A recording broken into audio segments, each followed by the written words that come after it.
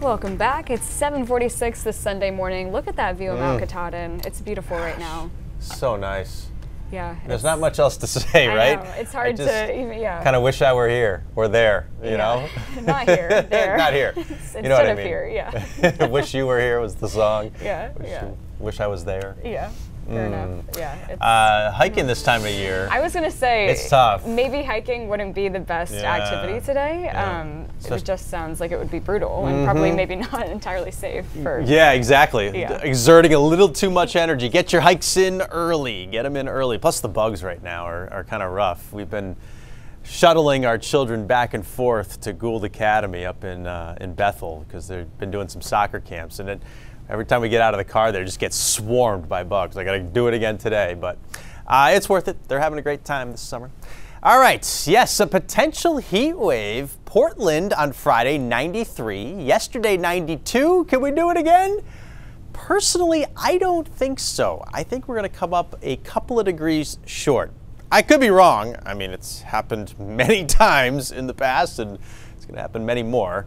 But I think we're going to come up just shy.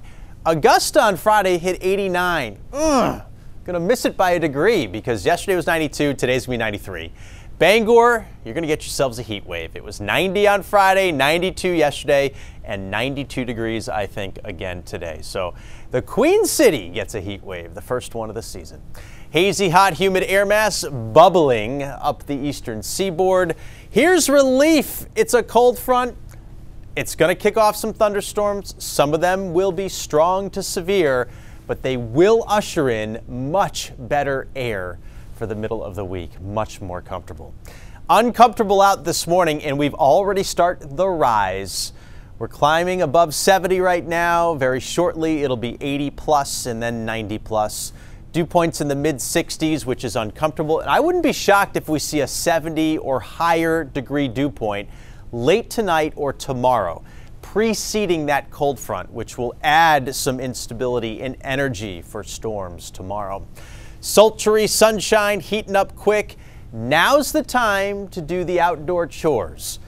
Getting close to that time where you can fire up the lawnmower. Hold off a little bit. Maybe just grab another cup of coffee or a half a cup. Make breakfast for the kids or something, and maybe by 8:15, 8:30 you can go out there and the neighbors won't be too annoyed with you with the loud lawnmower noise. Triple H's midday, take it easy. Hopefully you can hang out around or in the water. This afternoon, a little better for the coastline. A breeze will develop, a little stronger than yesterday's coming in off the water. Won't help in the humidity department because it adds moisture to the air, but it will knock temperatures down a couple of degrees. Also, there may be a few strong storms up in the mountains and north. And then the rest of us will see scattered stuff tonight and then more widespread, stronger storms tomorrow. 92 Bangor, 93 Augusta. We covered those. Look at Freiburg. That'll be the hot spot. Freiburg, Bridgeton, the Berwick, Sanford, you know, these places are just going to scorch today. 95 degrees.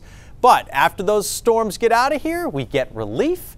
The humidity breaks, the heat breaks, lots of sunshine. Tuesday and Wednesday look stunning, folks. End of the week, humidity returns, a front moves back in, and we see a chance for some more showers and storms, but not until like Thursday at the end of the week. I think this is how tomorrow plays out. A little rain and some cloud cover in the morning.